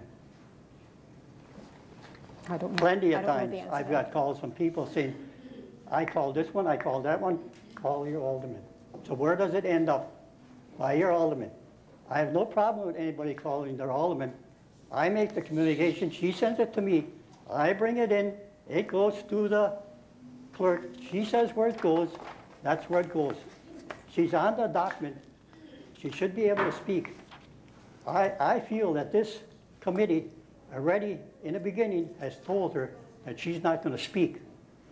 All the way through, I had the feeling that she was not going to be able to talk at this meeting. And that's the way I felt. Thank you, Alderman Van Akkeren. Oh, I'm sorry. And another thing, this one that we held, they say on there that they were never contacted by any other persons in that area for anything. You look on your papers you got. Explain yourself, Alderman Van Akkeren. What did you say? The one that you said, or that I held on here. Oh, yes, right. They say on there, if you listen to the tape, they say that they were never contacted by anybody. And he even asked Dean if he was ever contacted by anybody else, only Steinhardt. That is not true, because you got on your papers today, you got where one has contacted him 6 months ago on the same window. So don't tell me that it isn't the whole area. That she's speaking for the whole area because they made her spokesperson. Now she's getting knocked down for that. I say she's doing a good job. I went through it today again, like I'm telling you, this boat that was supposed to be moved is back there. The one they went by 3 times, if you're going to forget it, it's going to be right back where we started a year and a half ago. This hasn't been going on for 6, 7 months. I don't know how many times Alderman Schultz has been through the area. I have never found out. I have never seen it there. I'm there once a week going through that same area. Good for you. And it changes every day. I mean it changes. So I feel if she's got a right to call me, If nobody else wants to listen to her, I will listen to her, and I'll keep reading all the communication she wants. Good for you. Good for you. Thank you, Alderman Van Akkeren. Alderman Vanderweel. Thank you, Madam Chair. I agree with the mayor that building inspection is understaffed, and they bring in revenue. So I've always been in favor of having more building inspectors. I also agree with the mayor that we need to follow Robert's Rules of Orders, else there'll be chaos. But the average citizen doesn't always know Robert's Rules of Orders. So sometimes we have to teach them and help them and show them what we expect. That's all. Thank you. Thank you, Alderman Vanderweel. Alderman Danberg. Well, thank you, Madam Chair. Okay, I sympathize a lot with Gina and the neighborhood there because I've been fighting a fight for 15 years, and I've been fighting the guy that lives on 13th and or on 13th and New Jersey. But since Matt and the inspection department got a little bit more teeth where they can issue citations, it's turning this guy around. But me and my wife, on Matt, on Dean, on Pat, constantly calling them. But they were there, and now this guy is starting to turn around. And now that all this other stuff has been hashed out tonight and brought out into the public, everybody seems to be getting a bigger smile on their face. Everybody looks a lot happier than they were when they first come in here. So let's end the evening on a nice note and everybody be joyful. Thank you, Alderman Berg. Alderman Graf. Madam Chair, I would move to file 16, 17, and 18 along with 14. Do you have a second on that motion? Any discussion on the motion to file those communications? Alderman Susha? I was just wondering if building inspection had anything they wanted to add? Yes, they're going to give us some information of what the work that they do. And this takes us to the end of the agenda, but not the end of our meeting, because we're going to listen to building inspection. Thank you, Alderman Susha. Alderman Serda. Thank you, Madam Chair. I just want to respond to some of the concerns, or it was brought up, Ms. Steinhardt's inappropriate conduct. If you listen to the tape, her inappropriate conduct is when she asked, "Can I speak yet?" When she was told that she wasn't recognized by the chair, she cooperated. And again, I would reiterate, like Alderman Vanderwille, that I hope we're not expecting that the citizens come here and be well-versed in the Robert's Rules of Order. If we just need to, as chairpersons, just do house rules before we begin, I think that would be helpful. Secondly, it has been said about Gina Steinhardt. She has been reminded that she could have cost the city thousands, if not tens of thousands of dollars. But it was pointed out at a meeting that her neighborhood is not the only neighborhood like this in Sheboygan, and that there's many others that are worse. But I believe it was Alderman Van Akkeren who had said, but you know what, I bet you all of them wish they had a Gina Steinhardt in their neighborhood.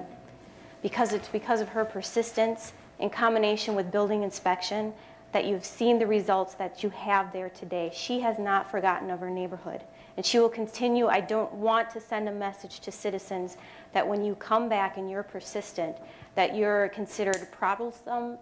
So I wanted to make that. And lastly, given Gina's neighborhood, it is unique because I think we all agree, even building inspection too, I mean, it's tiresome because the week that they are not there or watching it, it's like the garbage comes back immediately.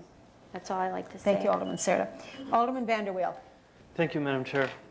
I would love to hear about building inspection's presentation, but I'm concerned that it's not on the agenda. I would ask Attorney McLean if we can still view this even though it's not on the agenda. It refers directly to what's going on this evening. I wasn't aware that it was directly to what was going on. Attorney McLean? But while we're waiting for Attorney McLean, Alderman Berg. Yes, thank you, Madam Chairman. Just a thought. I think we've had a good discussion, and clearly there's frustration on both sides of the table. I think that for me, it would only be fair that we also offer to open the floor to Ms. Steinhardt if she has any comments at this time. So I move to open the floor to Ms. Steinhardt following Attorney McLean's interpretation. Thank you, Madam Chair. I guess I would just say that, you know, I don't know what the inspector is going to talk about either, but there certainly are items on the agenda that you're still dealing with. I don't think you've filed them yet that address ongoing issues with garbage and various building inspection issues. So to the extent that, you know, it's not 45 minutes or 2 hours of propaganda about how great the building inspection department is, which is fine, but you know, I don't see anything wrong with it, and I think it's covered by the agenda. Thank you, Attorney McLean. To vote on opening the floor for Gina. Well, we can vote on opening the floor to Gina now, or we can see the PowerPoint. The motion before us is to open the floor. Oh, the motion is before us. Do we have a second on that motion? Yes, you do. Any discussion on the motion to open the floor to Gina Steinhardt? All those in favor signify by saying aye. Aye. Opposed? Aye. I thought I would have done that before.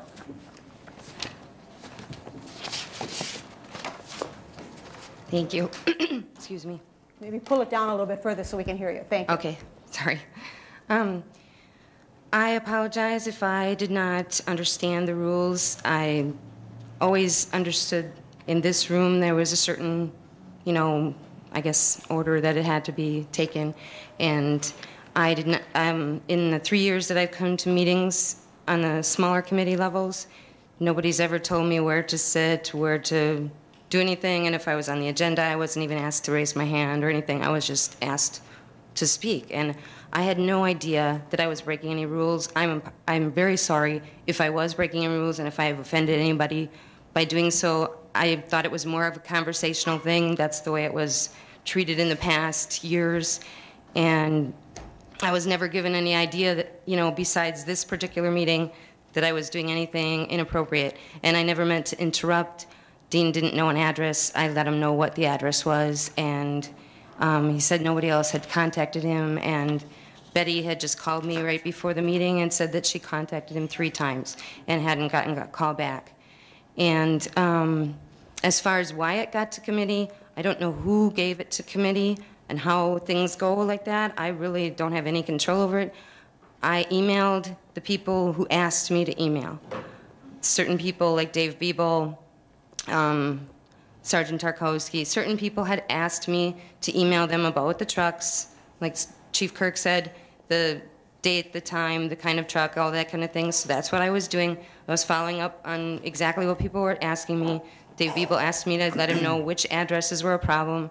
So did other people. So I just assumed that since Renee was our alderperson, that she should be included. I didn't mean to email anybody that didn't want it. And if anybody doesn't want to receive an email from me, please send me an email and I'll take you off my list. I have no problem with that. And I apologize if I've bothered anyone. I don't know, I would like to understand, I guess, how I've cost the city money when apparently, since you heard my neighbors and Don and everybody else, that if there is a problem there, I'm not making it up. It's not, you know, just my issue. It's not, you know, anything personal involved. I have nothing to do with it personally. I'm just passing on words from my neighbors. And I don't know how I could have cost the city money by asking them to follow up on these things. And since I did not hear from Dean repeatedly, I did email Renee. Don has a copy of that email. I got an answer back from her on 3 different issues. Just call the police about the trucks issue. Never anything about Dean or what I should do or how I should handle it. So I just assumed that I was doing the right thing. Again, I'm sorry if I've done something wrong, and, you know, like Mr. Vanderwill said that, or Ms. Susha said, Ms. Serta said, it would have been helpful for me to have known what the directions were prior to the meeting, because I had no idea. I wasn't supposed to be more conversational. And that's kind of why I have some letters from people that they couldn't come. Some people didn't even want to, you know, write letters or show up or anything because they were very upset about the way things were going and they didn't want to be involved because they were worried about the way I was being treated and they didn't want to get involved in that. So, you know, I don't want to make things worse. I wanted to make them better. The whole idea was to try to help the neighborhood, to help my area, to help the children, not to bother anybody. So if I did do that, instead of going, you know, and telling somebody else that I bothered them, please email me or contact me yourself, and I won't do it anymore. Thank you very much, Gina. Thank you. Ms. Steinhardt. Chief Kerr.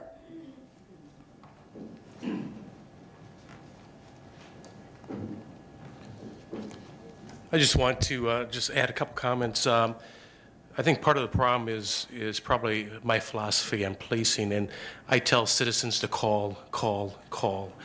As far as Gina, I've asked Gina numerous times to contact me by email, or if she's going to contact someone in my department, to also copy me so I can double check to make sure that the matter's been addressed. So with that, even today, Mayor, as we drove around, we went to look at Vanderbilt. You made a comment on a neighborhood that needs some attention, and there's a lot of neighborhoods that need attention. I wish to commend Gina on the attention that she's been asking for, and for years we've been providing. I think probably one of the best statements here tonight, I believe it came from Silas, in the sense that, I hope you said this, in the sense that I don't think we all know the Roberts Rules of Order. When citizens come, or maybe Alderperson Serta has mentioned that perhaps it needs to be mentioned. I think that's probably a good lesson we're learning here, is that the citizens, when they come, need to be informed. Now, I was not there that night. However, I've been at others, and I did speak to several alderpersons about some of the lack of control that we were noticing. I give Alderman Susha credit for taking charge, yet at the same time, I think we have to remember that when we invite someone to come to a meeting, that they're allowed to speak. So, thank you very much. Thank you, Chief. Matt Livingston, are you getting prepared? I'm ready. Okay. Marge Segale, would you like to say one quick thing before Matt Livingston gives us some information? Madam Chair, I think it's a very sad day in this council chambers when one of our citizens who has tried so hard to do so much for her neighborhood to stand up at that podium and have to apologize for trying to do a good job. Thank you. This is just a very sad day. Thank you, Alderman Segale. Mr. Livingston. And Larry Hilbelink. Good evening. Thank you, Madam Chair and council members. I know it's getting late, but I would ask that you indulge us just a few minutes in a PowerPoint presentation. I'm sure we're all aware after tonight of the issues regarding Maryland Avenue, and I thought there was probably no better way to handle this situation than to take our digital camera and just go up and down the alleys, up and down the street, and just take a quick snapshot of this neighborhood compared to, at the end, a few other neighborhoods in the city. Dean has been in this area since January 1st, 28 times to do inspections. I've been there myself 18 times over different issues. So it's not like we haven't been in this area. We have been really policing this, but as we heard before, there's 15,000 dwelling units in the city, so I think we truly have given this an inordinate amount of time if we see what we have to look at in this area. So what I would like to do is, this was August 22nd that I looked at this area when I took these pictures, and like I said, you realize this is one snapshot in time. Alderman Van Akkeren is correct, the boat is back. Last week it wasn't there. Tomorrow that owner will get a $200 citation in the mail because he did put that boat back. So we did give him adequate warning. We wrote him letters. He did move it, and now he defied that order, so he will get a citation tomorrow in the mail, just to clarify that that will be taking place. What I'd like to do is let Dean narrate what he's seen in these areas, and then I'd like to close if that's okay. And if you have any questions as you go along, just feel free to stop us and talk to us and ask questions, because I think that's going to be the best way that you find building inspections perspective of what is happening in this neighborhood. So, Dean?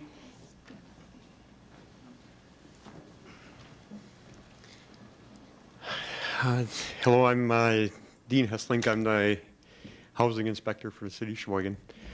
As Larry has stated, this is August 22nd, and as Alderman Van Akkeren stated, he goes there once a week and it changes every week. And I can attest to that.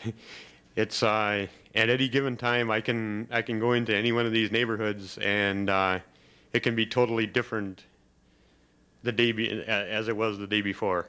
As you can see here, we do have snapshots from This is up and down Maryland Avenue and up and down New Jersey Avenue. We do have a camper in a motorhome in the back alley here. This is in the back of Maryland Avenue. We do have a abandoned car here alongside the garage. And this again was August 22nd. Now if we go there tomorrow, the camper I'm sure is going to be there, the motorhome. I have to speak with this gentleman again. He did say something about having some kind of, if he appealed this or something, that he could have that motorhome there. I have to check in on that again. I did speak with him last fall, and he did say something about having some type of appeal or something. Being new to this job, I will definitely check into it, and if he does not have the right to have this thing there, I will get it out of there. Here again is the back of the homes right behind, or right across the street from Gina's house. I think it was 2 weeks after I started this job. I went here and I picked up, I think it was a stove, 2 refrigerators, and maybe a dryer out of the backyard. Now since then it has been pretty good across the street. There is a little bit of garbage here and there, but we do catch up on them. We do have a trailer here where somebody put some garbage in. Now this has been sitting there for a couple of weeks. We're going to have to also get on this gentleman. He's on 14th Street. This particular, I can't exactly place this one. Oh, it is across the street from Gina. This is on Maryland Avenue. Right. Yeah. Here too, this is, excuse me, Madam Chair. What is wrong with this picture? I mean, it looks clean and mowed to me. Again, there is nothing wrong with this picture. Okay. We were just going through Gina's neighborhood. Now, this was, again, I got to remind you, it's August 22nd. We could have gone there August 27th, and it could have been totally different. This particular is next door to Gina. This is Kevin Nyheis owns this property. I am working on him on the roof. He does have some shingles coming off of this particular property, and it is a bad roof. I have talked to Kevin about it. He said he can't afford to put a roof on right now, but he says he swears he does not have any leaks in the house. And me not being able to be invited into this place, I cannot go in to inspect it, so I have to take his word for it. But he did assure me that as soon as he could afford it, he would be getting a roof on this residence. Here is another alley. This used to have a bunch of brush along the side of it. It's cleared up. Service garage has come and cleaned it all up. Here again is the brush on the side. It used to be hanging over people. I had complaints of people brushing their cars on here, getting scrapes on the side of their cars. Actually, the owner of this building did clean this up, if I remember right, Larry? Here is the back alley, I believe. This is in the backyard of Gina's house. This particular slide here is the back alley of Maryland Avenue on the south side.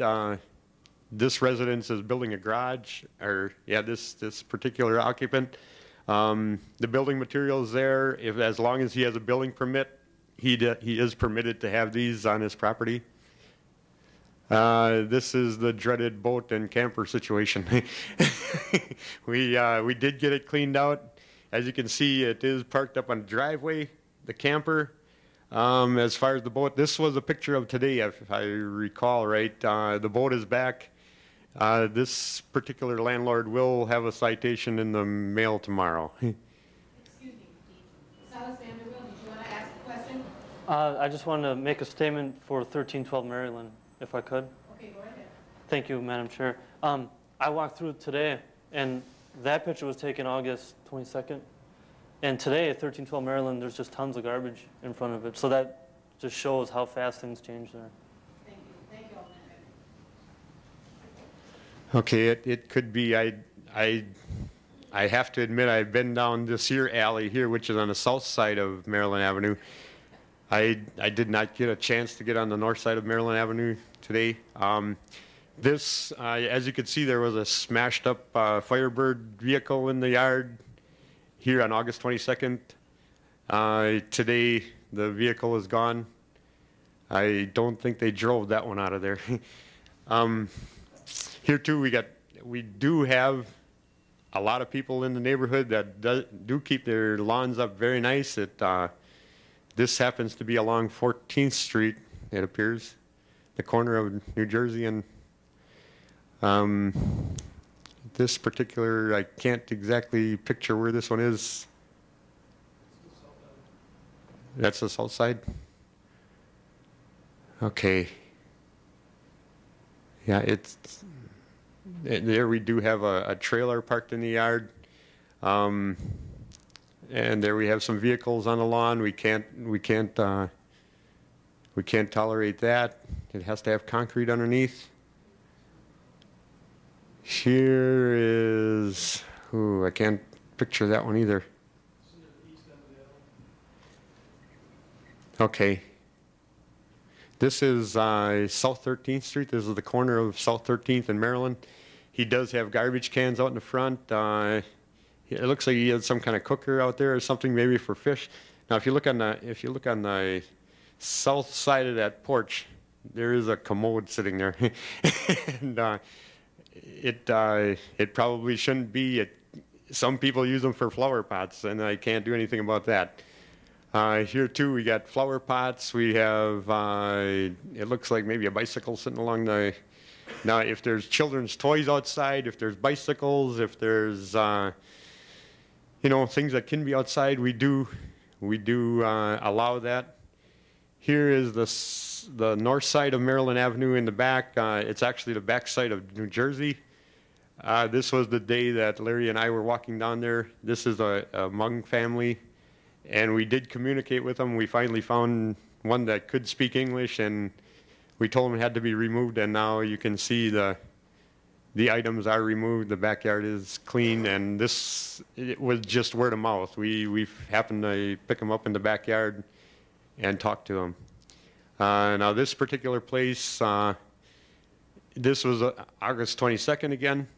The backyard has quite a bit of stuff. About a week after that picture was taken, August 22nd, I came in the back. We had a complaint, and the whole backyard was just full of garbage. And the gentleman was cleaning out his basement, and as soon as he came around, he said, "Are you from the city?" And I said, "Yes, I am, sir." And he says, "I'm going to clean it up. It's going to be clean by the end of the day." And today, this is the way it looks. It just takes a little bit of prodding once in a while. Now, this gentleman was cleaning his basement. He was telling the truth, and he did clean it up, and it does look nice. So we do have people that do conform to the ordinances if they are asked. And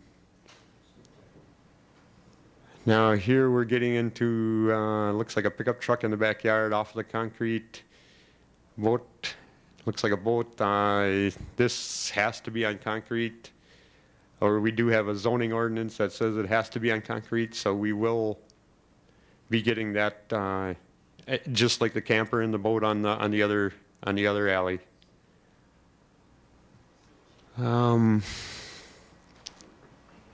As you can see, we do have some stuff. We got a bicycle in the front yard here. We've got a few plants. We do have outside fixtures on the front porch that can be outside. It looks maybe like it's kind of upset a little bit, but it is actually outside items. This is actually a really old home. This is, I believe, if I remember right, it was from the 1800s. It really is actually a pretty nice looking home for the age. Here's another, I believe this is off of South 14th. It really is not a real terrible looking neighborhood. On this particular day, we did Here we have Mr. Nyheis's roof, which I had explained about before. There's moss growing on it. There are pieces that look like they are coming off the roof. Now this is the house directly next door to Mr. Nyheis. And as you can see, we do have problems on that roof too. So we do have to get that addressed also.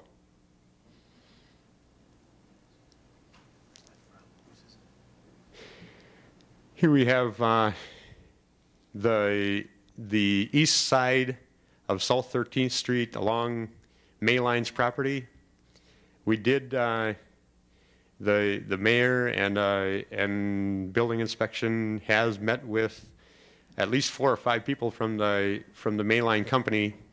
We asked that they did address their problems along South 13th Street, and as you can see, they have been working very diligently on it.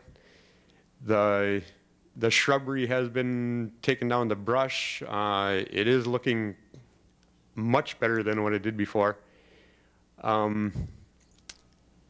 They are working to clean this up now. I do have a complaint way on Maryland Avenue, right alongside of Maryland Avenue and the corner of 13th. There is some long grass growing back there yet that I do have to address. So we are going to be working with Mayline on that. But Mayline has been cooperating ever since our meeting with the mayor. So along with that, I'm going to present. Would you like to ask a question? Yes, thank you, Madam Chair. Did Mayline fix that hole? No. Whoa, now that's a very dangerous. I mean, that's enough for an adult to fall into, and it's right off that sidewalk, and the kids could just fall right into it. That's a very dangerous situation there. I guess I should readdress myself, Alderman Segal. The last time I looked, it was not fixed. That was probably a month ago that I actually walked the sidewalk and took a look. And I did look for that particular one, and it was not addressed yet. So I will definitely check on that. Continue with this, Dean, or is Larry going to take this, or is Matt going to start now? Right, I'm gonna let Matt take over. Dean, that's going to be a left click there. I'm going to address left.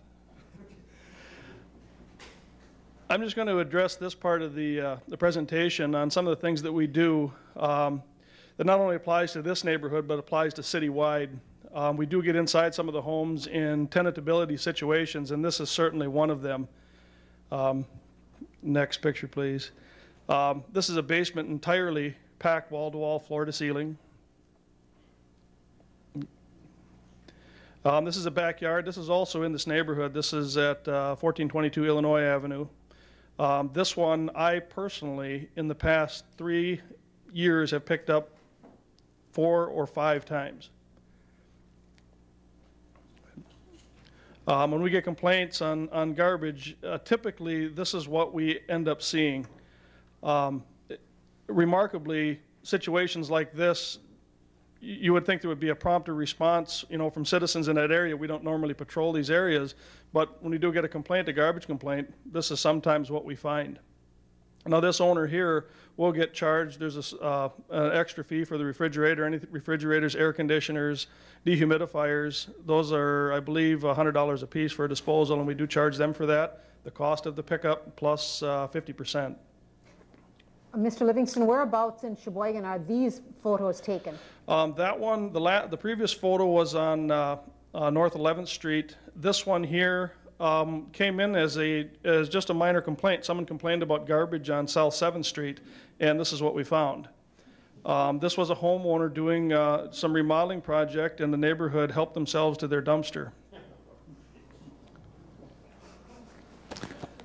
This is another example of tenants had moved out, more tenants had moved in. and didn't appreciate the furnishings that the previous tenants left, so they placed them in the backyard. This is on 1330 New York Avenue. And like I said, to put this in perspective, typical garbage complaints, this is what we're seeing in more and more frequency. And just so everybody understands that previously the housing inspector was supposed to do neighborhood surveys per the Common Council. We were surveying this neighborhood because someone felt it was in decline. So they would pick out 3 or 4 block areas, survey them, write up the houses in it for, for painting and maintenance issues, garbage issues, vehicles, and that type of thing. For the past 3 years, our department has worked exclusively on complaints, exclusively on a complaint basis. This is South 10th Street. This is another type of issue that we've had to deal with. This isn't a structure, and that's why a lot of the things that we take issue with cross a lot of lines. Now, is the building inspector supposed to look at this? Is the housing inspector supposed to look at this? Zoning administrator? Inside this thing, there's a large cabin cruiser, and the structure was built around it so they could work on it in the winter. The complaint came from the tarps blowing up onto the power lines. In fact, he did built part of the structure to move the utilities above his building, and that one has since been removed. This was an apartment that we were called to by the fire department. This again was a complaint from an adjacent business. This is on South 7th Street. This is Kentucky Avenue, 727 Kentucky Avenue, and take note of the date on the bottom of this photograph, June 14th of this year. The next date on this one, June 23rd. Now we're doing the garbage pickup, and this place had a tremendous amount of debris, tires, you name it, it was in the backyard of this property. We sent the owners, we got no response. We went ahead and conducted an abatement. Note the bottom picture, the time on the picture, August 18th. This is the same property. So what happens is most of the things, and you had touched on that before, the committee members here, that a lot of these are evolving because you can go there one day and the conditions are fine. You can go there 2 days later, 2 weeks later, or even 6 weeks later, and the conditions have changed dramatically. In this case, they didn't change dramatically. They just went right back to the way it was. But we do need to hear, that's how we get our information on these properties like this is from the older persons, from the citizens. We get our information from the police, the fire, health department, and of course neighborhoods. And it's important that they do call us. That is important. That's how we find out about things like this. But again, as Larry had touched on, there is 15,000 dwelling units in the city, and we've got 1 full-time housing inspector and 1 part-time housing inspector, to take care of all these complaints. We do our best to get at it, but as you can see, we have to prioritize our complaints. This obviously would take precedence over a bag of garbage on the street, or a couch on a curb on a cul-de-sac or something like that. We do have to prioritize. This, of course, is going to get a higher priority than some of the other complaints. Again, we do strictly by complaint basis, and that's why we have to follow through in this manner. Thank you, Mr. Livingston. Thank you. As you can Mr. see, Hilbeling. oh, thank you. As you can see by the last pictures that we showed on the screen, when we consider garbage in a neighborhood and a garbage complaint, that's what we usually expect to find. And sometimes when we get complaints in the Maryland Avenue, we know what we're going to find because we've been there so many times, and we may not prioritize it as we should have, but because of our resources that we have, we just go by what's the most important at the time. And we do always call back. I think Ms. Steinhardt said that someone tried to contact our office. We do have answering machines when we're not in the office inspecting, and we always call back. Each one of us has an answering machine, and when we get back in the office in the afternoon, we always do call back. But if the person is not home, we'll leave a message, or if they don't have an answering machine. So I think we've done a job in the Maryland Avenue as good as we possibly can. And I would ask Gina to continue to call us if there is a problem. We will not we will definitely look at it. We'll drive through the area, and if there's something, we'll write it up, just like we did with the boat today that came back again. But we will continue to do the rest of the city. So I'm open to any questions if you have any, and we really thank you for your time tonight, for listening to us and how we operate. Thank you, Mr. Hillbilly. Alderman Steffen, would you turn the lights up? Thanks. All right. Alderman Groff. I'll move to adjourn.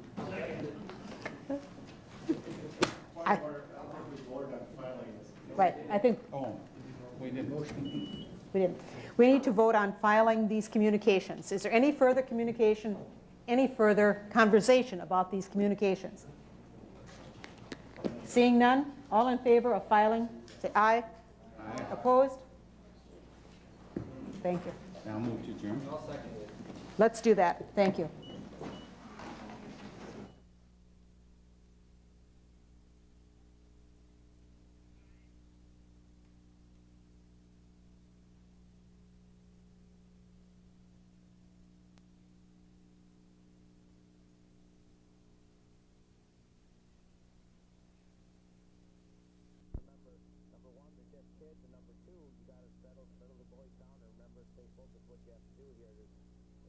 New territory for Sheboygan South, that's for sure.